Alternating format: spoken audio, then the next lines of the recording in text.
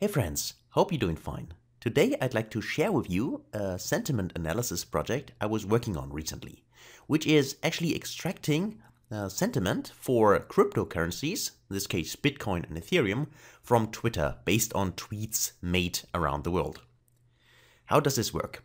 Well, I was using TweePy, which is a library in Python which allows to connect to Twitter and then read data actually, or tweets in this case, from Twitter. To apply this, you basically need credentials, and you can get those if you register as a Twitter developer. So you can get a free developer account at from Twitter when you register there, and then you get your credentials, which I do not share here, right? Of course, because these are my own ones, but basically you need those credentials. And as soon as you have them, I already stored them, you can basically then run all the commands. So I can run TweePy, I installed it. If you have not installed it, you can install it via pip. So pip install TweePy as an example. And then you need to set the authorization, which you can do adding the consumer key and secret, and then also set the access token. And if you execute this, you basically have the authentication, and then you can create your API. And as soon as you have your API, you basically are able to extract any kind of data. So this, for instance, is in this line, you can extract data from your personal home timeline. So meaning you can extract all the tweets which you would see based on what you have basically, or from the people you follow if you execute this. And in this case, what you need, or what I needed, was I needed to create my own stream listener. So that's why I imported stream and stream listener here. And also for sentiment, I'm using text blob here.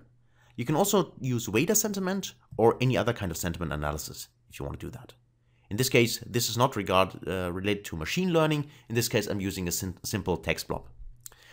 So then I specified basically a directory here, which in this case is my Twitter folder, which is here on my desktop. And then I basically executed that. So like that. Let me also execute this one more time. And then basically I defined variables, in this case for Bitcoin and Ethereum, and set the sentiment for beginning to 0. And then I created a sentiment CSV file here and write it here headers, or have written here the headers Bitcoin, Ethereum.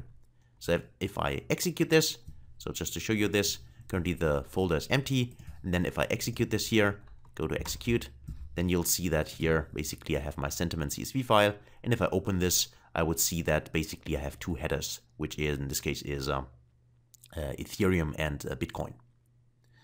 So as soon as I've done this, I'm basically able to, let me go back here to my Jupyter Notebook. I'm able to define my own listener here, which is inheriting from stream listener. That's why we import it here from TweePy. And this listener actually always has two methods, which is on data, the first one, and the second one is on error. So on error is quite clear. If we do not get any data, then we want to print the error. And the other option is here on data. If we receive data, we want to load the data, which is actually JSON. So we convert it here into a Python dictionary, and then we extracted the text. And then what I do here is I simply put the text into text blob. And having done this, I can basically then actually get the sentiment for the text. So for each tweet, basically we extract the individual sentences and then figure out, is this tweet positive or negative? And the way we do it is simply that we check whether Bitcoin is used as name here inside the sentence. And if it does not contain Ethereum, then we want to add to the Bitcoin sentiment. And if the sentence contains Ethereum, but Bitcoin is not mentioned, then we add it to Ethereum sentiment. So we do a really separation here between those two. And then we simply add again to the global variables here, and then we basically add the sentiment. So we will see then over time, in real time, whether the sentiment increases, so is a positive sentiment, or decreases, so the sentiment is negative. And we write this also in the sentiment CSV file using the append mode here, just to add the additional data. But I also print it here, so we can see it live in the Jupyter Notebook. And let me just execute this. And here I already checked it, I tested it, but you see that we define a stream here, which in this case is now our personal listener, which we defined here, my stream listener or my listener. And then we filter based on tracks. And this means we are listening on our Twitter account based on Bitcoin and Ethereum. These are the keywords. And if we execute this, we'll see that it starts with 0 and then it continues, and this is in real time. We simply now analyze all the tweets and we see that now the data changes, right? We can see here it starts slowly, but then we see a positive and negative sentiment based on Bitcoin and Ethereum, and it adds up, of course, because every time a new tweet is tweeted and it is positive, then the sentiment for either Bitcoin or Ethereum rises, and if the tweet is considered as negative, then the value will fall. And we can see that here, the development and so on and so on. And you see that this is actually now, well, unterminated. This is limitless because currently it's still listening to all the tweets posted on Twitter.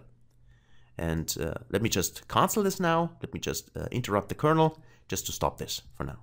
But otherwise, you would read the whole time all the data, and then you will see the sentiment changes.